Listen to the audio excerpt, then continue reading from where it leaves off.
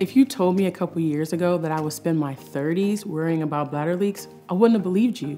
I thought I was too young. I thought they would go away.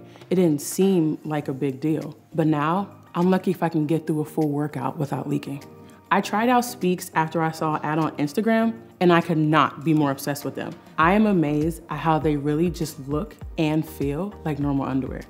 I can usually tell I'm about to leak, but it was definitely hard to always be prepared. Like, I could wear panty liners to work out, but sometimes it was as simple as running down some stairs and oh, it's over. Now, if I'm wearing Speax, even if I leak, I trust that they have my back and will keep me dry.